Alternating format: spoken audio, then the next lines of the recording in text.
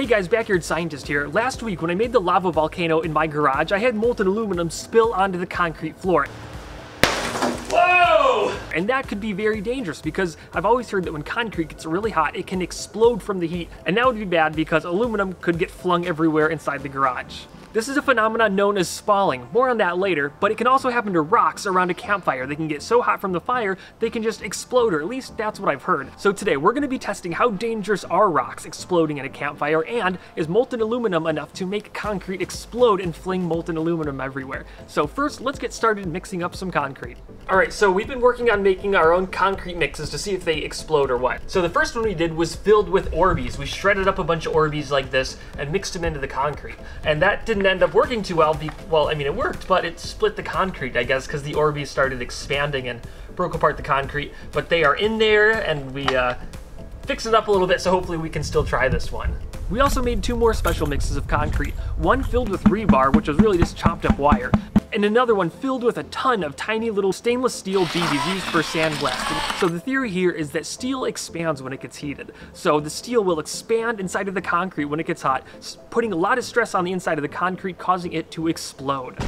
So while these are drying, let's test out rocks in a campfire. I heard that they can explode like a grenade, but is that really the case? Let's put it to the test. I learned in Boy Scouts, don't make campfire rings out of the wrong type of rocks, because you can just be sitting there enjoying a fire and then all of a sudden it sounds like freaking Vietnam going off with the okay, it's not that dramatic, but sometimes the rocks do crack and explode. So we got a bunch of different kinds of rocks here that we're going to try out. We've got like granite, jade, some slates, we have two different types of river rocks, this is some little cement brick wall I made, and we're just going to light it on fire and see which kind of rocks explode the best. After about 8 minutes of the rocks cooking in the fire, we got our first rock crack. But that was only one rock, and there's still a lot of rocks on that fire, so we kept that fire going for 15 more minutes, because let me tell you, there's nothing like sitting around a hot, smoky campfire in the middle of the day in Florida. Oh, that was a big one. Camera, high speed. Well, we had a couple big pops with the dry rocks, but nothing that I would be too worried about. Next, we're gonna be trying the same rocks, but this time I've been soaking them in water.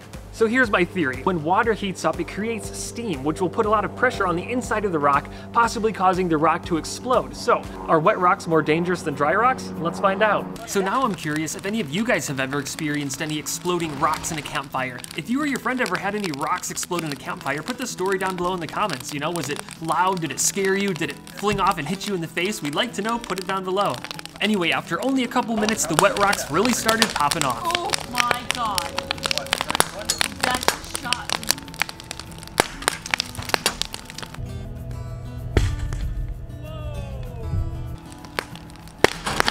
Whoa! I'd say that the wet rocks were way more active than the dry rocks. There was little explosions one after another, throwing little bits of rock up to 20 feet away. All in all though, I'd still say that you're safe around your local campfire, because we tried all different kind of rocks, wet and dry, and we could still never get a big explosion. I mean, theoretically, I'm sure it can happen, but I think the real danger is from little bits of embers being kicked out by the explosions and starting another fire somewhere else. So now that that's settled, let's move on to the concrete and see what happens there. Well, first up is the concrete filled with all the steel BBs. Let's see how it performs. Well, it looked like nothing was happening, so we waited 2 minutes till it looked like the aluminum was cooled, and then we went over to check it out. Especially because it's well solidified now. So,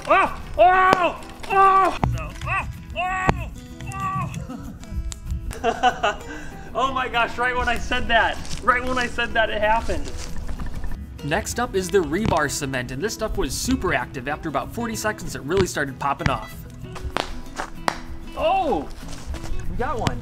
Wow, look at it go. Oh, it's going again. Oh, that's cute. A bunch of little ones. Well, once the aluminum cooled, I thought nothing else was gonna happen, so I turned off the camera, and then this happens, of course, as soon as I turn off the main camera. But hey, we still got it in high speed, so that's pretty cool. Dang, look at all the bumps and bubbles. Like, yeah. Yeah, and so look at that. The whole top part just popped right off, and I wonder if it was because the little bits of rebar in the concrete, this whole thing just went right up into the air, and it's still hot. So why does concrete explode? And I was wrong, it's not because of the rebar. One reason that concrete can explode in a fire is because the heat of the fire turns the water inside of the concrete into steam, putting a bunch of pressure on the inside of it and blowing it apart. This is the same reason why some rocks explode in a campfire. Porous rocks such as sandstone can hold and trap water, and this would make them explode in a fire. Granite, on the other hand, is impermeable to water, so there's really no risk of it exploding. Thermal stress is another reason that concrete explodes in fire. The heat causes the outer layers to expand, placing a bunch of stress on the concrete, causing it to explode. And it turns out that concrete and rebar have about the same expansion ratio from the heat, and the rebar actually ends up protecting the fire by carrying the heat away and evenly distributing it. So it seems like if we want to make our own exploding concrete, we're going to need a lot of water and low permeability, and I think I've perfected the mixture just right. Wow. So now that we've learned why concrete spalls and what circumstances and materials cause it to spall, I've went ahead and reverse engineered that list into this. This is my own DIY super spalling concrete mix. Number 1, it's a very strong, high performance cement. Number 2, I've added diatomaceous earth into it to really clog up the pores and really build up the pressure on the inside of the concrete. And number 3, I've been soaking it in water to really increase the moisture content of this. So what this is, it's a block of concrete with a void in the center. It's basically, I used one of these little 1-quart buckets on the inside of it like that. So we're gonna pour molten aluminum inside of it this time instead of just on top of it. So it'll be in contact with the molten aluminum a lot longer, and hopefully it'll heat it up enough that the whole thing will break apart. Well, it doesn't look like things are off to the best start. I spilled half the aluminum at first, and then all the smoke is from the bucket that's on the inside. I thought it would catch on fire, but it ended up just obscuring the view of everything. Still, I don't think all hope is lost just yet.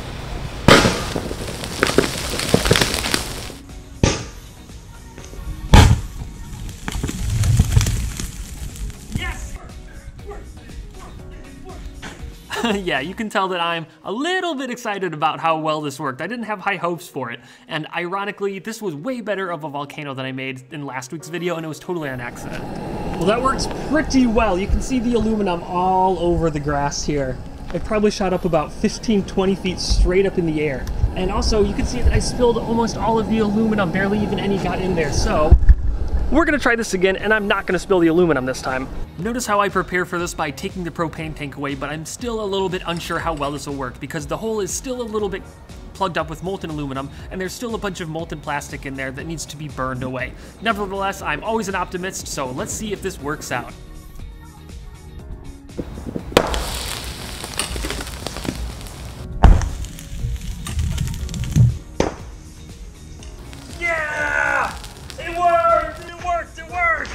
Yes, that is exactly what I was hoping for the first time. You can see that the entire block split in half and the molten aluminum shot straight up like some kind of shaped charge. Wow, now that was more like it. That thing, look, come over here and see this. It totally cracked the concrete in half right here.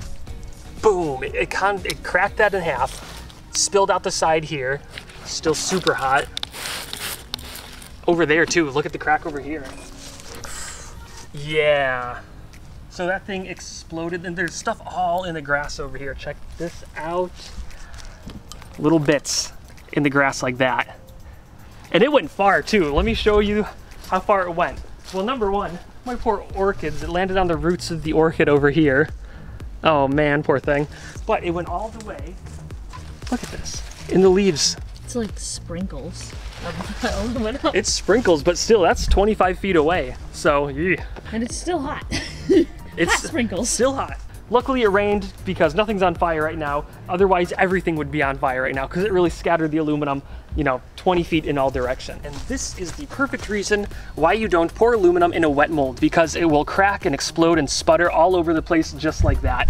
I want to do an autopsy on this and see what's on the inside. Whoa! That I don't like. I feel like you're making it mad.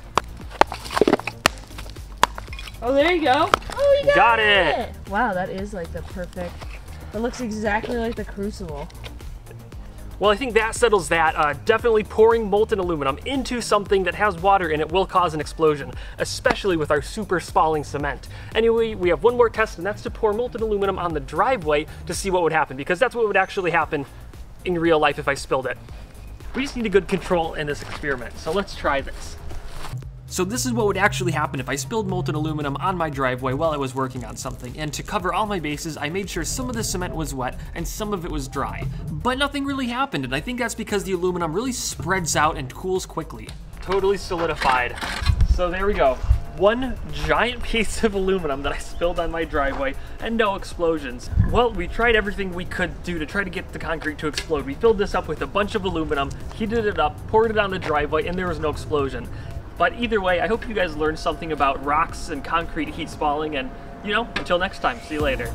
Also, a special thank you to my brother Riley and my girlfriend Sandra for helping me film and make these videos. They help me all the time, and I really don't thank them enough, so thank you. You guys can help me too, just by liking the video, commenting on the video, sharing it with your friends, anything helps, and thank you guys, you're the best, see you next time.